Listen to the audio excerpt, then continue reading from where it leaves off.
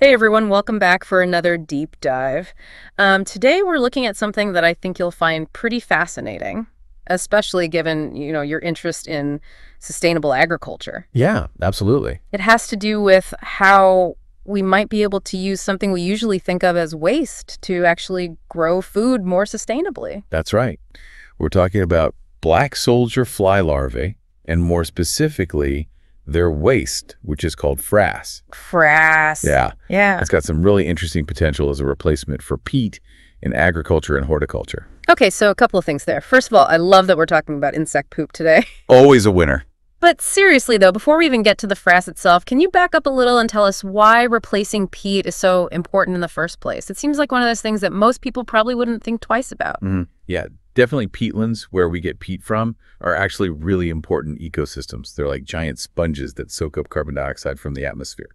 They're really important for regulating the climate. But the problem is we're extracting the peat for things like gardening and agriculture way faster than it can regenerate, and that's releasing harmful greenhouse gases, and it's damaging these ecosystems. So not doing our planet any favors. Gotcha.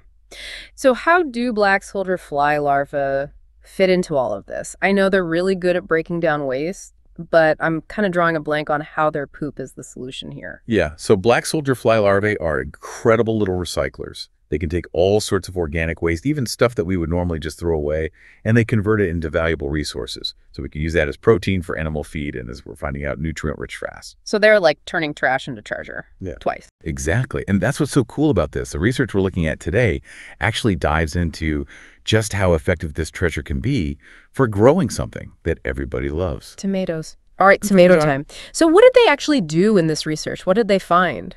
So they did a really insightful study where they didn't just compare frass to peat directly. They actually included a third thing, vermicompost, which is basically just a fancy word for worm castings. Worm casting. Another really popular option for improving your soil. I love it. Head-to-head-to-head competition.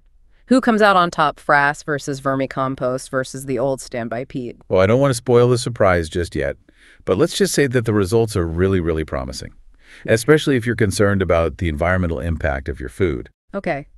You've definitely piqued my curiosity. Let's dive into those findings. Okay, so let's get into those findings. How did the frass actually perform against the peat in the vermicompost? Did it actually help those tomatoes thrive? Yeah, so this is where things get really interesting. The researchers looked at a few different things, like how much did the tomato plants grow?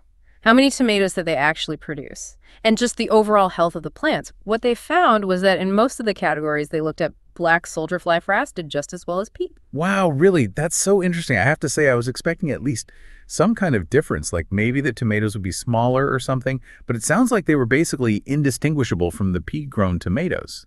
Exactly. Yeah, and that's huge because it means that this byproduct, which very often is just thrown away, could actually be a really viable alternative to peat.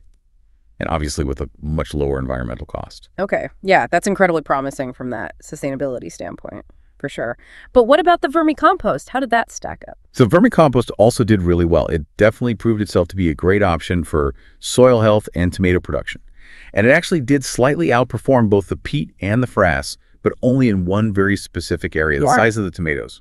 Interesting. So we've got the frass neck and neck with the peat in pretty much every category. Yeah. And then the vermicompost comes in with these slightly larger tomatoes. Does the research say anything about why the vermicompost might have had that edge? Yeah, so this is the really cool part. They actually took a closer look, and they found that the vermicompost had higher levels of calcium compared to either of the other mixtures.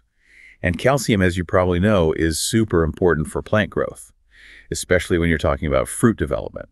Oh, okay. So it's like the vermicompost was giving the tomatoes a little calcium boost, which of course led to bigger tomatoes. That makes a lot of sense. But if calcium is really the key here, could you potentially just, add that to the frass and then get even better results? You're already thinking like a scientist. Yeah. And that is a really great question.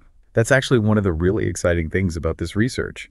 It opens up so many avenues for further research. Yeah, boosting the frass with calcium. That's a really cool idea. It sounds like this whole area of research just opens up a lot of possibilities for sustainable agriculture. Absolutely. It really does. Like, think about this. We could actually be on the verge of like a major shift in how we actually grow our food, moving away from these practices that are really environmentally damaging, like peat extraction. and moving towards these more sustainable options. And it's not even just about finding something that works. It sounds like the frass could actually be a much more economically viable option as well. Oh yeah, definitely. Frass right now is just a byproduct. It's something that insect farms often actually have to pay to dispose of. So if they can actually turn that around and sell it as a valuable product to gardeners and farmers, it's a win-win for everybody involved. Yeah, a win for the planet, a win for the farmers, a win for anyone who loves a good tomato.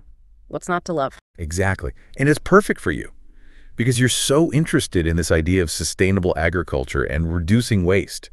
It's all about finding these innovative solutions that are better for people and better for the planet. This has been a fascinating deep dive.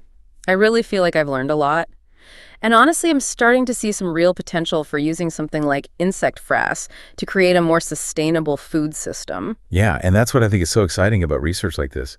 It really challenges us to rethink these assumptions that we have. Like, what is waste? Really, what can we do with things that we normally would just throw away? It opens up all these possibilities for a more sustainable future. Who knows? Maybe soon we'll all be, sprinkling a little bit of insect magic on our gardens. Now that's an image I can get behind. Well, thank you so much for joining me on this deep dive. It's definitely given all of us a lot to think about. And to all of our listeners out there, we would love to hear from you. What other innovative solutions are out there that could help us to create a more sustainable future for food production? Let us know.